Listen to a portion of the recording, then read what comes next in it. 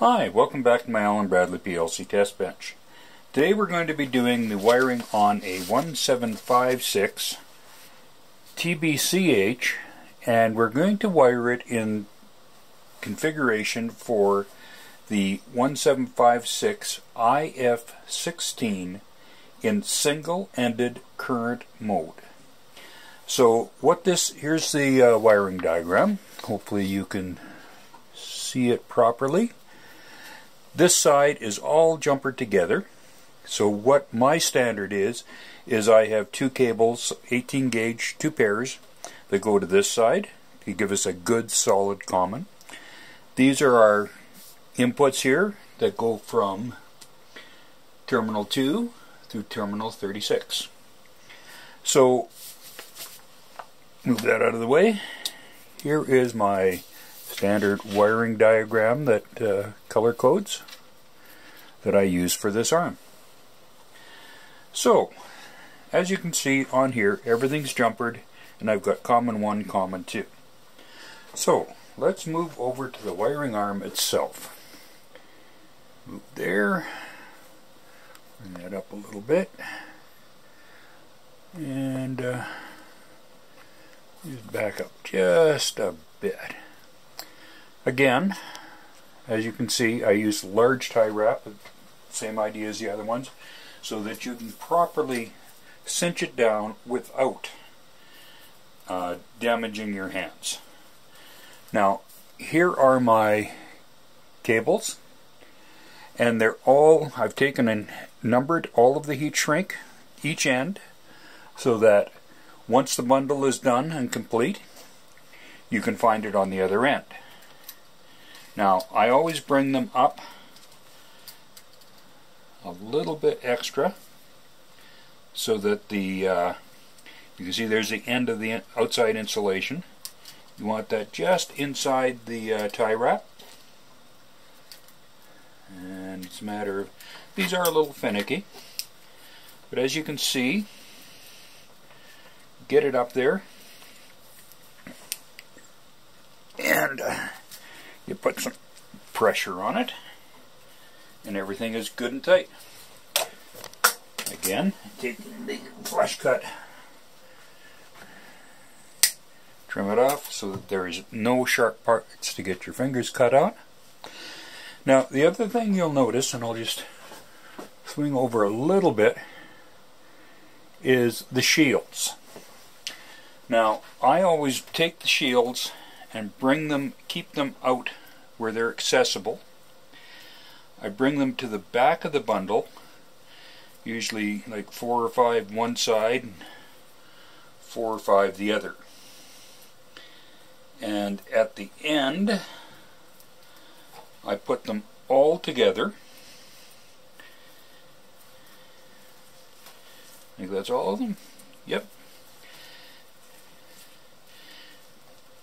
Bring them down, twist them together, and then I splice on a green wire the same length as the cables so that the customer can terminate the shields one end or both ends depending on how they want their system wired.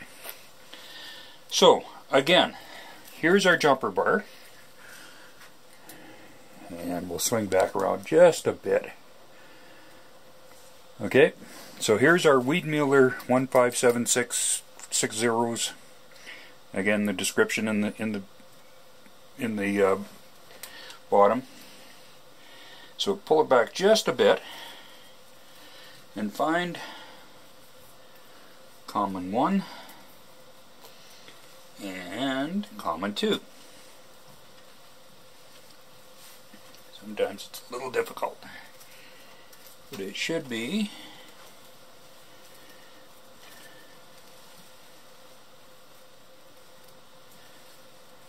Now, there's probably an easier way for someone to come up with and do this, but this is just how I've done it.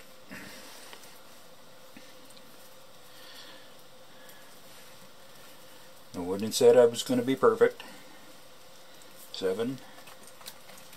That's common 2, common 1, just what I thought. I placed them over here, didn't know whether or not they'd stayed. So I put red to 5 and black to common, and black to 8. Right? So on these ones you can have them a little longer. So there's, I go a little bit past on both of them.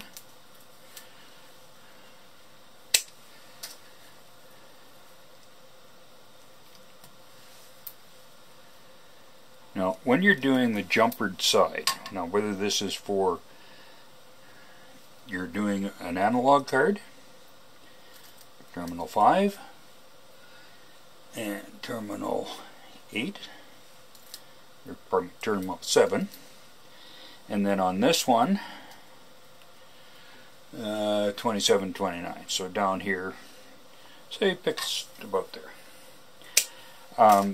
When you're doing your common jumpers, now whether you do it on analog or you do it on digital, with the jumper bar in place, it's always simpler to put the wires in first to the terminals before you tighten anything down on this side. And get in there, you. Whoop. One wire per side.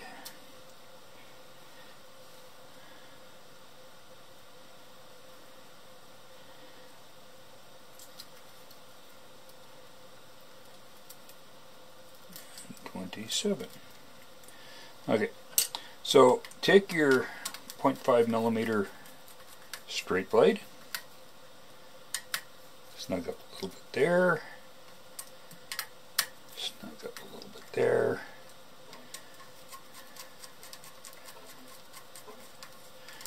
And it works better if you hold the wires to begin with. So on these ones, when you tighten them down, again, if you over tighten them, you're going to break them. I don't know whether you can hear that little tightening sound.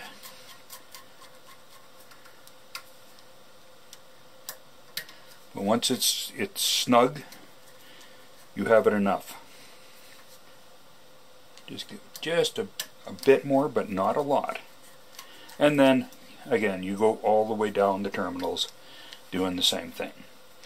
So, that's the common side. I'll finish tightening those down. And then again, the same thing. I'll start with, in this case, wire number 8, which goes to our bottom 2 terminals. Again, give it a nice little loop. You know, with these ones you got a little more space to play with. And it's easier to wire it if you start from the bottom and work to the top.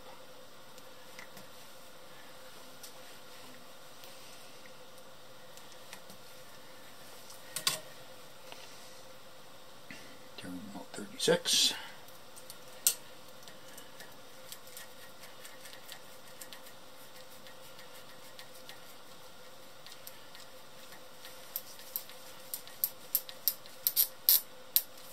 That little squeak, that's more than enough.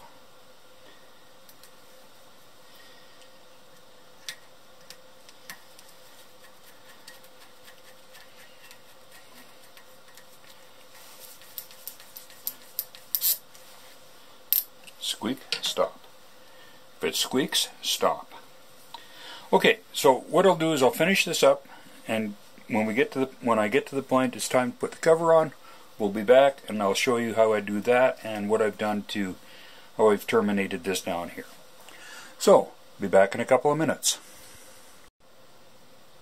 Alright, we're back. So, I have the arm wired, and again, we do the same as we did with the other arm in the other video. Always put your leather glove on, it's so much easier on your hands. And just work it away until it's all nice and flat and will fit easily underneath the wiring cover. Now, shields. There's always been in all the years I've been in the trade, a discussion about shields.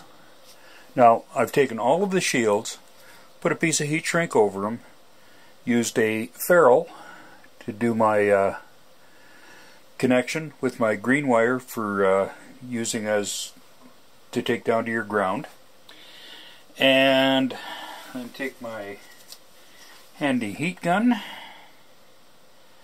slip that on the end,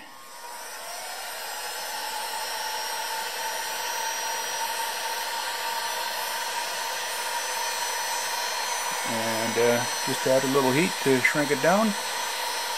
Now, I don't do a lot of work on the shield because there's always been that discussion, like I say, over the years that I've been in the trade, as to whether you ground, which end of the shields you ground, the supply end or the reading end.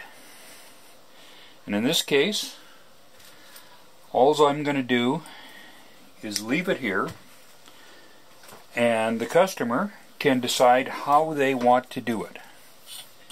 And I just make that the same length. I'll go through and kind of smooth this out a bit. But there it is. It's ready to have the cover put on.